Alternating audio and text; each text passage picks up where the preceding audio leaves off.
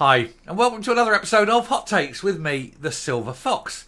Now, the Rutherglen and Hamilton West by-election is 1 week away. It is 1 week today, and in 8 days, a week tomorrow, will probably be the last time I ever do a video on Katy Loudon. She's undoubtedly going to lose it, and she knows it, which is why she is desperate. So desperate, in fact, that as a last roll of the political dice, she's basically got on her hands and knees and begged Labour voters to vote for her. They're not going to do it, of course, because why would they? They know they're going to win. But she's got nothing else to offer. She's gone to the ideas cupboard and it is bare. There's nothing there. She doesn't know what to do. She's not very good at what she does anyway. And she can't offer any different or anything that's new or anything that's sort of revolutionary. What she's offering is more of the same and keep on suffering. Well, that isn't what people want. So, so she's taken this desperate ploy of begging other parties for their votes. Oh dear, how sad. Soon she will be gone. So we'll take a look at this, see what's going on. But before I do, can I ask, we are getting very close to a target. It would be nice to hit it before the end of the weekend. And if you're a regular viewer who hasn't yet hit the subscribe button, now's an excellent time. As I say, we are a political channel. We need all the help we get because the YouTube algorithm pushes us down. They don't like politics. So do hit the subscribe button. It absolutely, massively helps the channel in the algorithm. And also, like the video. That also really helps. Anyway, we'll take a look at this, see what's going on in Katy Loudon's final desperate gambit to get power. Here goes.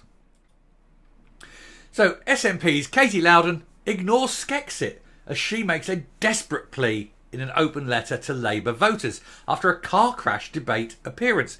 Well, of course she's going to car crash on every appearance because she can't think on her feet. She's not very bright. And of course, she has to be careful what she says because what SNP policy is very unpopular with people. So she cannot, of course, tell the truth. But she's not good enough, not brave enough, not brainy enough, not clever enough to lie convincingly and create these lies straight off the top. She has to think, and it always comes across bad because you've got someone who doesn't know what they're talking about. Anyway, the nationalist candidate for Rutherglen and Hamilton West wrote an open letter pleading for Labour voters to send a message to Sir Keir Starmer by voting for her. I think the people of Rutherglen and Hamilton West will be more likely to send a message to Humza Yousaf by voting for Michael Shanks, and Katy Loudon will disappear back to where she was and never be seen of again. And that will be no loss to politics. The SNP's candidate for a pivotal by-election has pleaded with Labour voters to back her to send a message to Sir Keir Starmer after accusing him of selling off core Labour values. But in her open letter, Katy Loudon failed to mention the main nationalist policy of breaking up the UK because she knows it's a vote loser. Most people in Scotland don't want it. Instead, she wrote that we may not agree on every single issue, most issues I would suggest, alluding to her independence hopes, and it is the final throw of the dice for the SNP who are looking down the barrel of defeat in Rutherglen and Hamilton West. And they basically are. They know they cannot win. The groundswell of opposition to the SNP, and not just in Rutherglen, it's growing everywhere. Every poll that comes out shows them going down. Every poll shows support for independence is falling. They were down to 30-something, 38.5 or 39 the other day. They've never been that low in years. That's how bad it's getting. Because the people in Scotland are looking around and thinking, why is Scotland so bad now? Why is 16 years of SNP got us to this position? And can you trust them if it was an independent Scotland and the SNP were running it and there was no safety net of Westminster?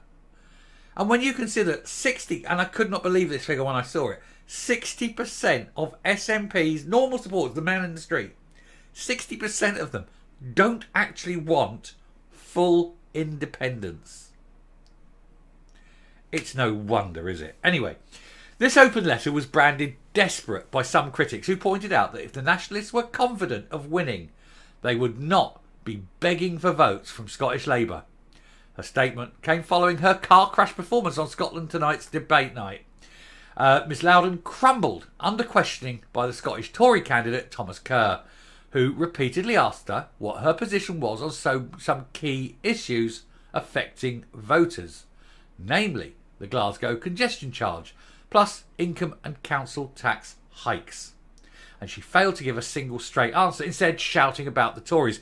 Yeah, when they can't answer the question, they moan about something else. No, let's just stick with that, Katie. No. Let's not worry about what the Tories are going to do. Let's talk about you. You are the one who's likely to come in. What's your view? What's your view? No. Let's not talk about that. What's your view? They won't do it. They'll do everything. They'll distract. They'll lie. They'll move on to other things. They won't answer a question because they know. And I say this all the time about them. The truth is so damaging to the SNP.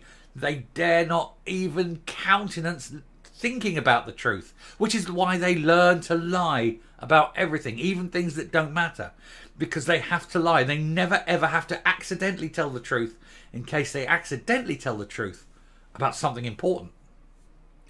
Anyway, this is a U-turn on her previous press statements, where she backed all three policies because she'll always follow her party, she said.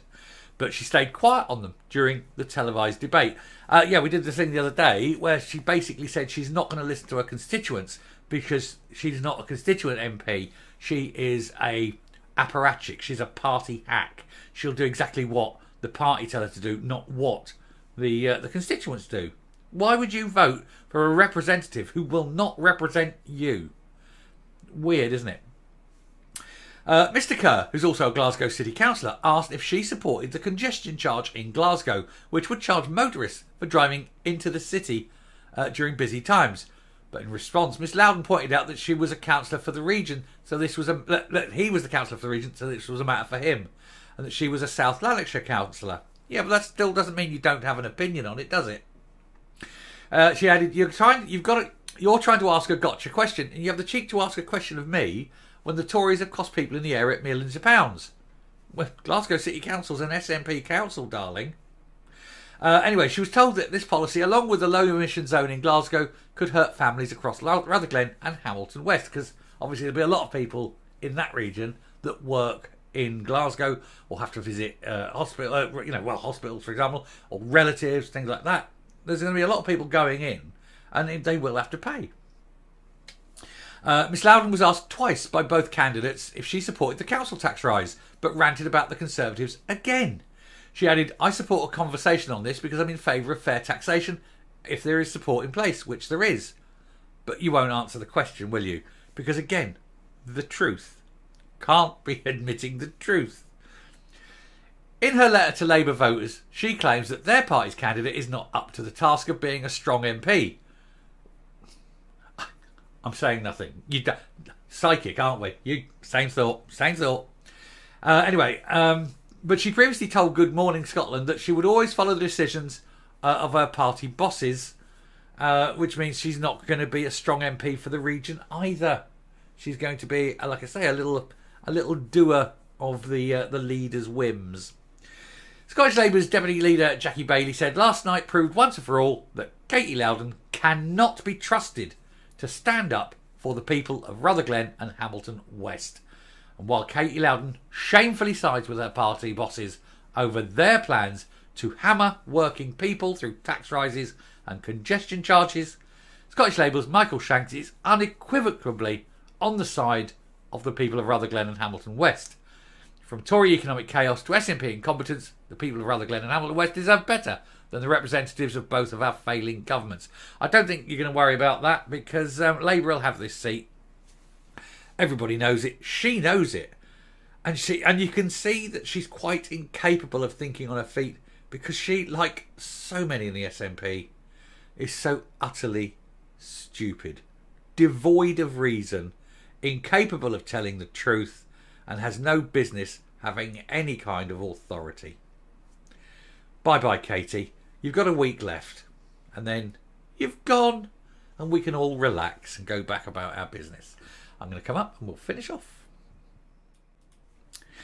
You know, this story has rumbled on a hell of a long time. You have Ferrier, first of all, sort of accused.